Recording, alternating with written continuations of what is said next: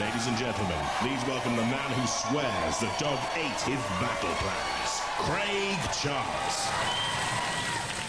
Robots fall into two groups. Either they're your Terminators, psychopathic killing machines who'd sooner cut off your arms than say how you're diddling, or they're like C-3PO, always packing a light lunch whenever Luke Skywalker goes on a suicide mission. So which category do the robots in Robot Wars fall? After all, some of them are cute, some of them are colourful, and some of them look like the demon love child of a microwave oven and a vacuum cleaner. The thing is, whatever they look like, the 8 robots here to do battle for a place in our series semi-finals are Terminators, every last one. Let's just hope I'm not the one they've come back to kill. Phillipa, who are tonight's psychos?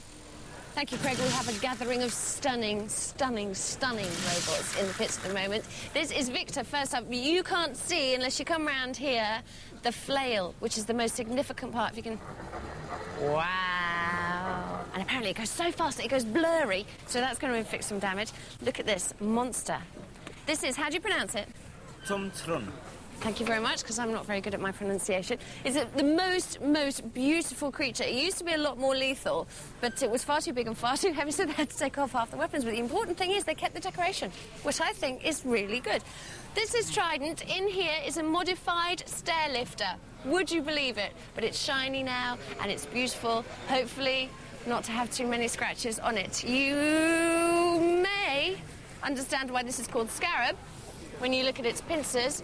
And how much pressure did you say these two can inflict? 2.5 tons at the tips of the jaws. Yeah, so that's got to hurt.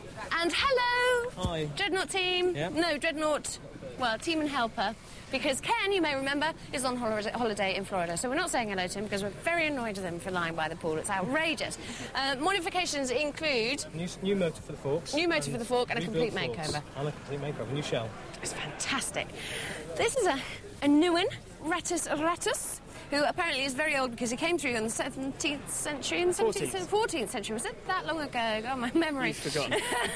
Carrying the bubonic plague. Rattus Rattus used to be a lot longer, but then they realised they couldn't fit him in the car and bring him to Robot Wars, so they had to cut him in half. He still works just as well, though, apparently. This is Psychokiller. They tell me it's Salvador Dali painting on the front. Yeah, I can see. Classic wedge shape with the axe. So hopefully that will work very well. We know from the past it does. SMIDSY stands for...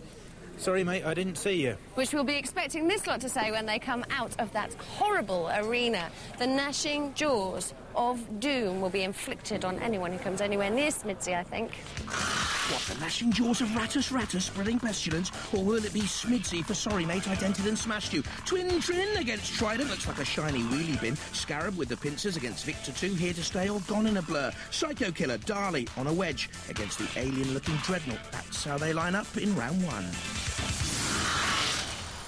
Too late for our robots to kiss and make up now. Let the wars begin!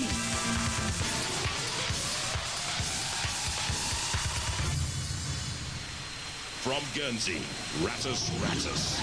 The longest in the heat, even though it has been chopped down to fit in the boot. The chassis from an old desk, its forward-facing spikes and battery-driven flail are dangerous. It'll dent a few hopes, that's for sure. Hi, I'm Gary. This is Rick. This is our robot, Rattus Rattus.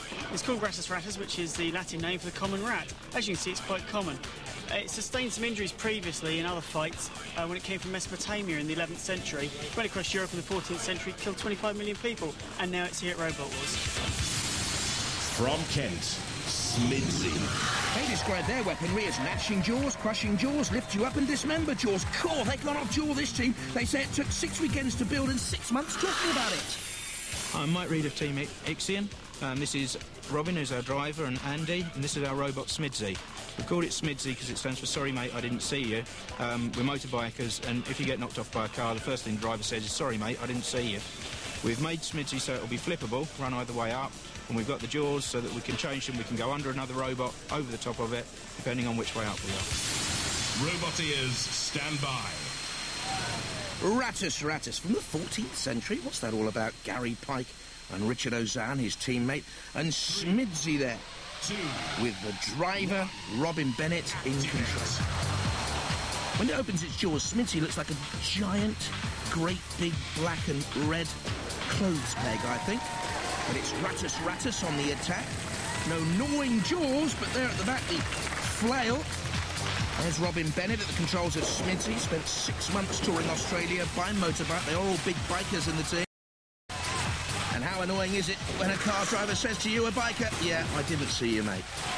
Now, it's Rattus Rattus just gnawing away at SMIDSY once again, pushing him in towards the CPZ.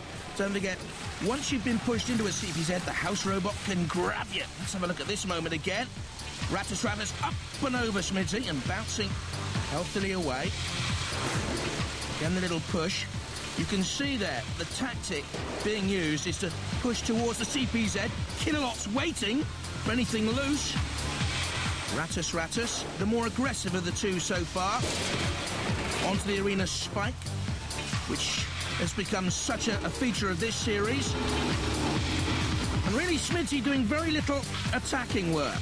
It's all Rattus Rattus, and eventually, I'm sure, he's just going to push SMIDSY in towards the CPZ. It'll get there in the end. Bouncing around. It's dead metal awaiting. Can't come out of the CPZ to gather a robot unless it's on the fringe.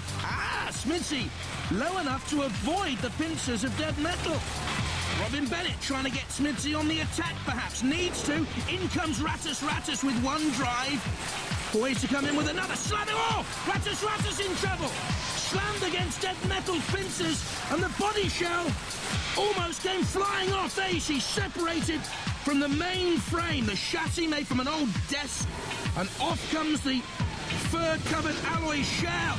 And now, onto the flame pit as well. So, trouble here for Rattus Rattus. What on earth is that underneath the top part of the jaws, if you like? Gary Pike looks bemused.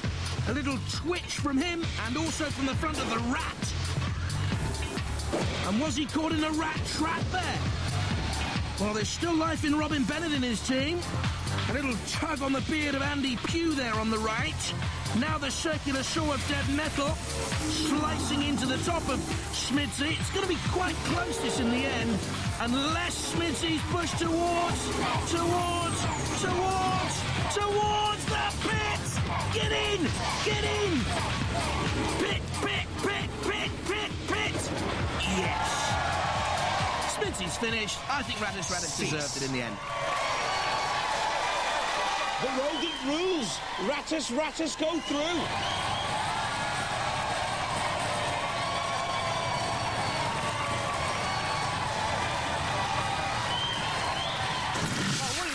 Is adoration, because, you know, even though you're out, what a fantastic fight, wasn't it? I'm glad it looked good. We need a tyre now. We need a tyre. I just put that one on. Oh, outrageous. But you inflicted some damage there on Rattus Rattus. No, we didn't. They inflicted it on They rammed us badly and damaged themselves. And the Rattus Rattus are really good guys. Like, we wouldn't have even fought today if they hadn't lent us half their tools and a good chunk of their spares. Really? Yeah, the really spirit in the there. pits has been amazing. We've been working on that for the last 2 days. So, what can you say? Wonderful. Fantastic. Really good bunch of people. Look, all this woodwork gnarled up. Some nasty spikes out there. What was this bit that was hanging out? That was to stop the front from collapsing, which didn't work. No, it's all in bits in there. It is, but we won. You won. It was won. stunning. I was saying to the other guys, it was one of the best fights I've seen in an awfully long time. But I have something to say to the other chaps. Sorry, mate, I didn't see you. Aww. But I tell you, you fight a good fight. It's a speedy robot. It is. It's fantastic. But really, seriously, are you going to be ready to fight again? Because look at the state of that. Just cosmetic. It's not. It's nothing. It's not. Innards were falling out. We've had worse, haven't we? We've had worse. Yes, Okay. it's only a flesh wound. Okay, you'll be all right. Indeed. Well, I'm very proud of you. You're not afraid to get your whiskers frazzled. Whiskers frazzled or not, Rattus Rattus through, and next up, Twn Twrn against Trident. From North Wales, Twn Twrn. What work has gone into that spooky-looking fiberglass shell? The motors are from 12-volt wheelchairs. It cost just £200 to build the intrinsic part. My name's Mark. I'm the team captain of Twn Twrn. In my team, I've got Ian and Nick. Our main weapon for Twn Twrn is its forehead. at the moment because we had to take the weapon off the front. It's made out of fiberglass and it's developed over a period of time and didn't start off quite like this the first day. From Leeds, Trident. 2 drive motors and another for the weapon make this tri-drive Trident with an axe body shell of stainless steel. The chassis is a modified stair climber. At 20 miles an hour, it's the fastest in the world. Hi, my name's Stephen, and this is Neil and Peter. He's the captain of the team, and this is Trident, our robot. It's got these stair climber wheels and an axe weapon powered by an electric motor.